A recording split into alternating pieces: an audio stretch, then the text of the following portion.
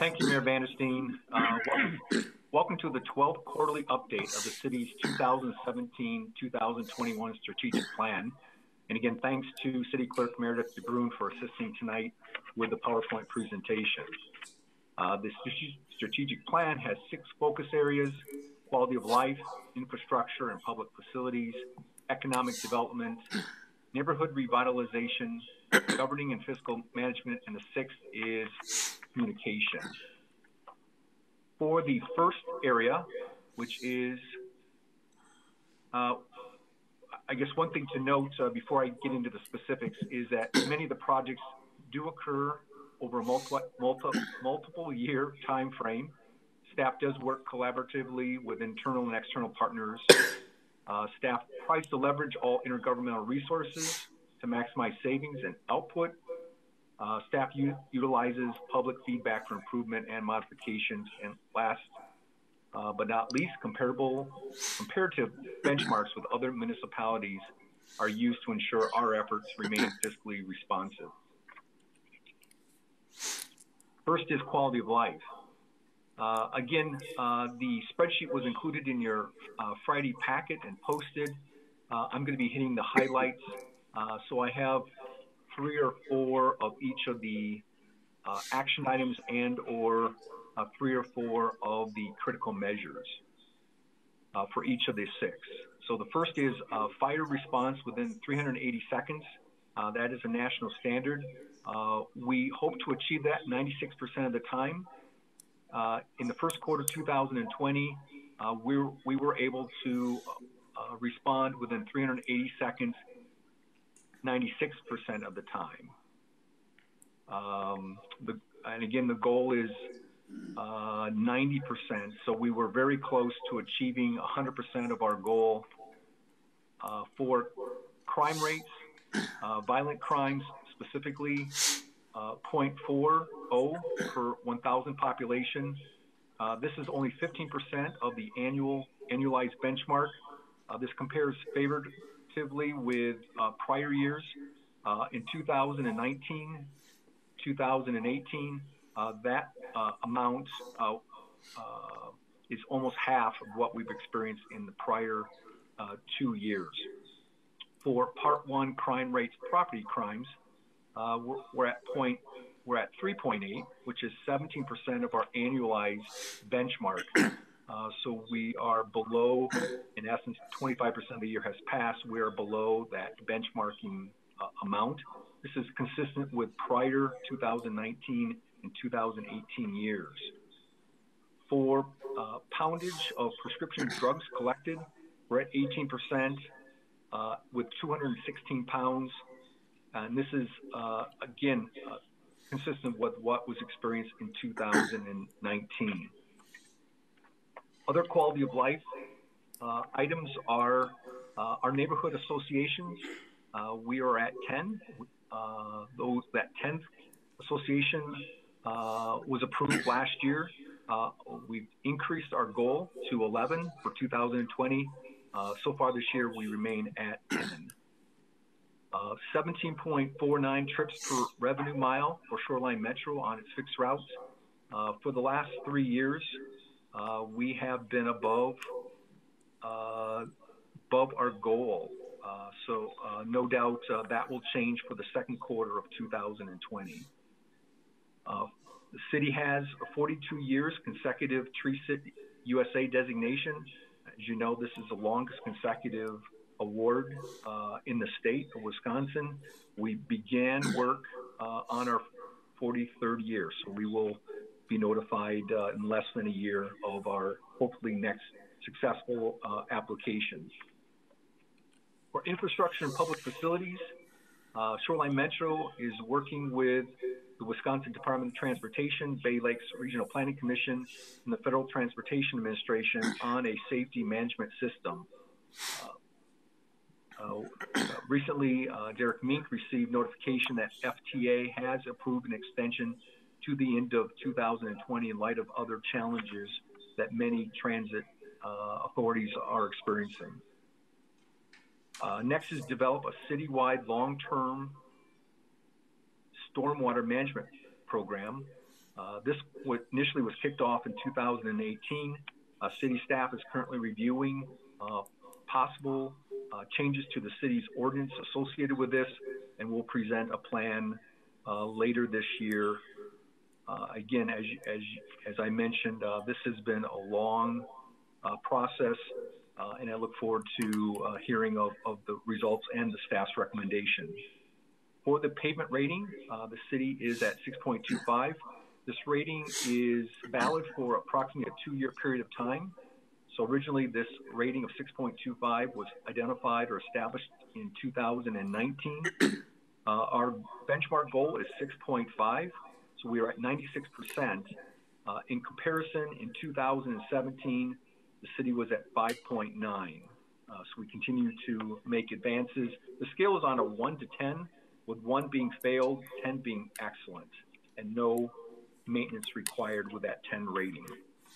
For economic development, the number of new hotel rooms constructed, again, construction is expected to begin or commence for Hampton Inn.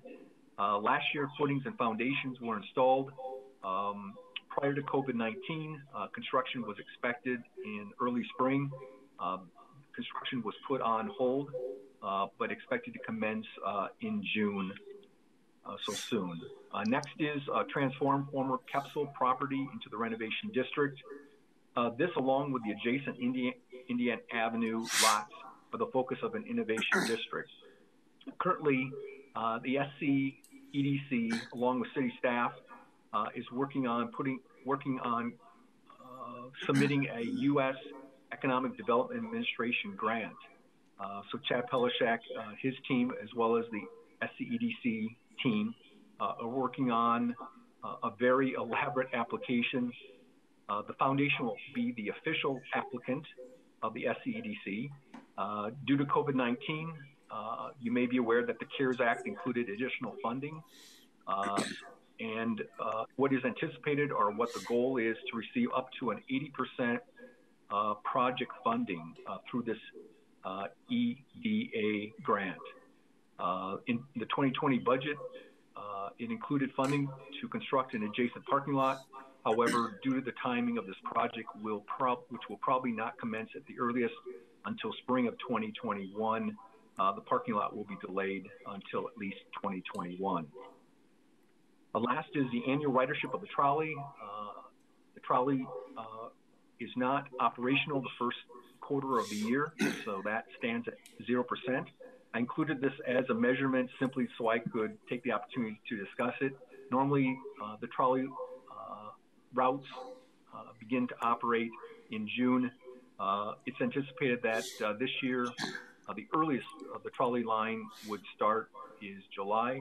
A decision will be made sometime in June regarding when the trolley will commence its route. Next is neighborhood revitalization. First action item is to maintain neighborhood beat officer position. This position, these two positions, the city was successful in obtaining a 3-year commitment, 2019 to 2021 grant by the federal government, and this is at 75%. Annual spring cleanup event in partnership with Public Works. This will be the 2nd year, and again, this is done in conjunction with those 10 neighborhood associations. Last year, I think we kicked off this spring cleanup in May. This year, we will start planning specific dates with the associations for June. Again, those are typically held on Saturdays. Next is 38 abandoned vehicles towed. We're at 44% of the annual goal. The annual goal is 86. This is comparable to prior years. In 2019, it was 34 for the first quarter. A little bit higher in 2018 at 51 vehicles. Last on this slide is 17 garbage complaints investigated and cited. This is through the building inspection office. 6%. I perceive this to be a good number in that the number of potential violations or complaints are down. This compares favorably to prior years. In 2019, this number was 98. and in 2018, this number was 264, so a significant reduction. Again, the benchmark when the strategic plan was developed, a benchmark of 300 was identified on an annualized basis. So far, really a low number as far as number of complaints associated with garbage. Governing and fiscal management is the next category, the fifth of the six. As you know, recently the city received notification from Moody's Investor Service that we're able to maintain our AA2 bond rating. The second item is enhanced cybersecurity. In addition to our IT department being very vigilant and continuous effort to monitor, the city did receive an award by our insurance company, CIVMIC, where they will fund a substantial cost associated with a consultant audit, which will be conducted this fall in 2020. The last focus area is communication. The city continues to see a steady increase in users of all city social media outlets. So for all of our categories in line 123 to 127, we are at or above those benchmarks. So Twitter, Nextdoor, Facebook, Nextel, and Instagram. Again, it's good to see electronic, especially during COVID-19, that the public continues to reach out, and the city, again, is pushing out information through these social media outlets. Next is 1,455 community survey responses. The benchmark was identified as 1,200. So we are 121%, I guess, above that benchmark for the 2020 survey. This compares favorably to the 2019 and 2018 survey, where 1,277 and 1,187 responses respectively occurred in 19 and 2018. Last is 9 fire department community events. This is 20% of the annualized benchmark. 45 events is the goal. 9 events is favorable compared to 2019 and 2018, where 6 and 1 respectively community events were held. Again, due to COVID-19, second quarter and potentially third quarter could be impacted as far as number of community events. That concludes the 6 different focus areas of our strategic plan for the first quarter. Does the council have any questions regarding the highlighted action items or critical measures?